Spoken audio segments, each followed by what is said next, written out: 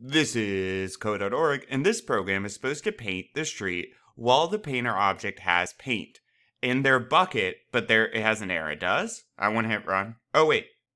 Oh, it's one of these guys. Okay. Which of the following do you think is the cause of the error? All right, so let's take a look let's see what's happening here.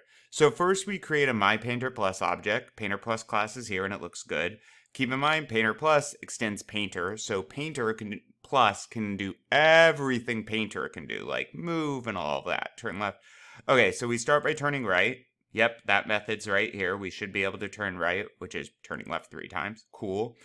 And now while, or as long as, this new thing, as long as MyPainter Plus, our object, can move north, MyPainter Plus move north. Okay, interesting.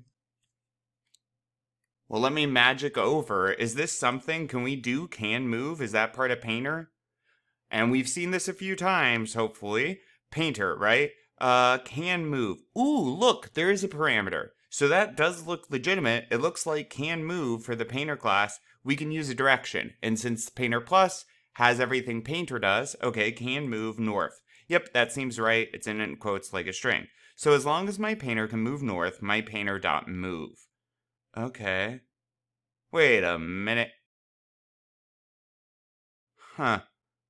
Well, I don't think that's ever going to run, because if we start up here at the top, which we always have, we turn right, that doesn't really matter. We're facing down. But could we move north right then?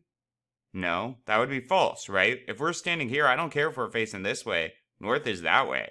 So could we move north? That's false. But that won't cause an error. MyPainter Plus turn left. Alright, so then we'll turn left. Fine.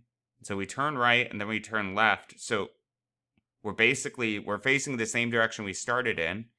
As long as my painter has paint, right? So while my painter has paint, do we have any paint? We don't have any paint. So nothing happens. Well, that's odd. Okay, so if statement on 13, if is on bucket, that won't matter because it's never even going to run, guys, right? Because can we move north if we start up here? No, we'll never be able to move north, so that whole loop won't run. So who cares about this line?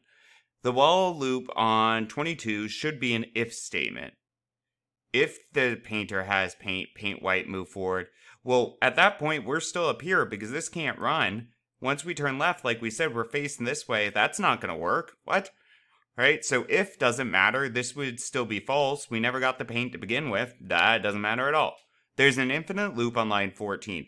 An infinite loop, guys, means it will repeat forever. So if this said painter doesn't have paint or something, that's always true, right? If this said painter doesn't have paint, or if you're watching a video, right? This is true for as long as that's occurring. So an infinite loop means it will never stop going, right? So if today is a day during the year, then the code will just keep repeating. This isn't going to be infinite because this isn't always true. This isn't true from the beginning. The while loop on line 10 is initially false. Yeah, it's completely false. That is the issue, right, guys? Because if this is false from the get-go, then ours is never going to move, right? The painter's never going to do a thing because they're not going to go down there. They're not going to get the paint. If they don't get the paint, the only thing that happens is we turn right, we turn left, and this doesn't run. So it must be D. It's preventing anything from really happening.